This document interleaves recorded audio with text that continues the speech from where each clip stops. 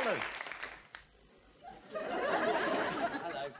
And welcome to another edition of Science Isn't Dull. Now, this week we're looking at a subject which concerns us all, the environment. Did you know that every year we destroy an area of rainforest the size of Belgium? Why not just destroy Belgium? Surely this would be much better for the environment. Now, we all know the basic problem, the greenhouse effect. Pollution causes carbon dioxide which gets trapped in the Earth's atmosphere, like a fart under a duvet. That's an excellent example, Boris. This trapped carbon dioxide is causing global warming. Now, one consequence of global warming will be that sea levels will rise, causing rivers to overflow. Now, this may prove a problem for people who have to live or work near rivers. Good evening.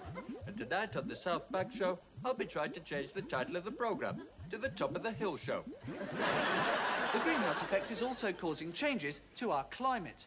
That's right, and to explain what these new weather conditions are, weather forecasters may have to invent some new symbols.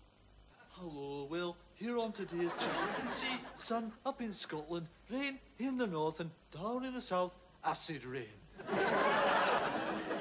For our generation, it may be too late to save the environment. But we must ensure that our children don't make the same mistakes. We should be teaching them about the environment, starting right from the nursery, teaching them rhymes like... Dr. Foster went to Gloucester in a shower of rain. He stepped in a puddle right up to his middle and said, "Why's this water taking all the skin off my legs?" Red sky at night, shepherd's delight. Sheep drowned in morning, global warming. Mary, Mary, quite contrary, how does your garden grow? It doesn't. I'm not allowed to use my sprinkler. Of course, there are things that we all can do to try and help. Yes, you can use an ecological washing powder. It doesn't contain phosphates, it doesn't contain whiteners, it doesn't get your clothes clean.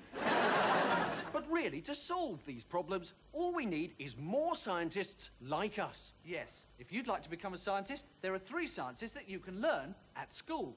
First, there's physics.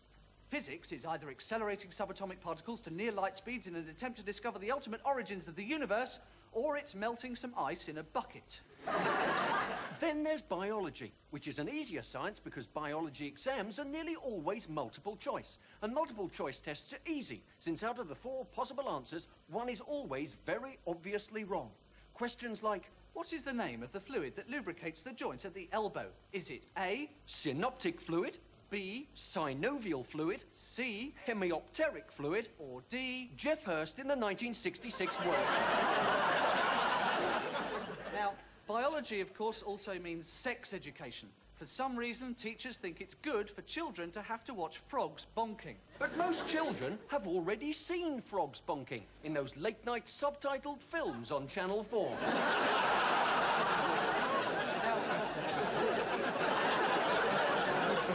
The worst science of all at school is undoubtedly chemistry, because you have to do experiments. The important thing with a chemistry practical is that you must always remember to write down what was supposed to happen and not what actually did happen.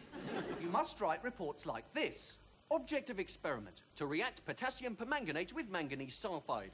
The substances were placed in a test tube and heated over a Bunsen burner, and an oxidized sublimated solution was produced. If you'd been absolutely honest, you would have written this. Object of experiment, mix up the mauve stuff with the smelly yellow stuff. The mauve stuff was put in a test tube and held over a burny thing.